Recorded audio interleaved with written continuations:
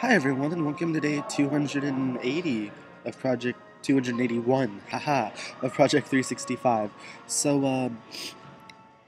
Apparently, the upcoming school play or production, Night of the Tribades, is apparently getting some negative rep, and I'm not entirely sure why.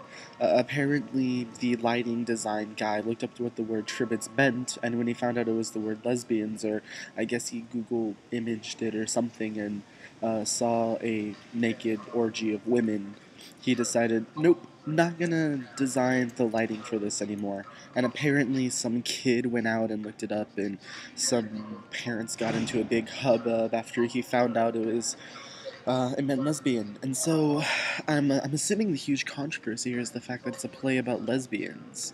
And even then, that isn't necessarily the case. The actual play itself is about the liberation of women during the early 18th, no, late 19th century. So, I don't particularly see what the big general hullabaloo is over it, because it's essentially a feminist play that features lesbians, and I'm assuming that that's what the big issue is, because the word tribid actually doesn't have a negative connotation to it. I mean, it was a very crass way to call someone a lesbian, but it wasn't derogatory, and so that would be the only legitimate reason why I think someone would be upset over this.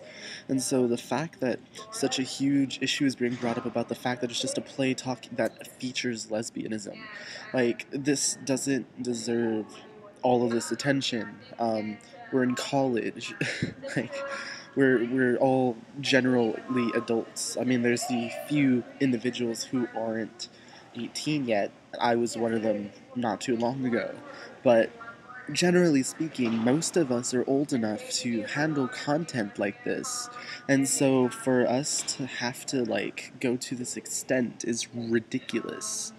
It really is. I don't see any other reasoning behind it.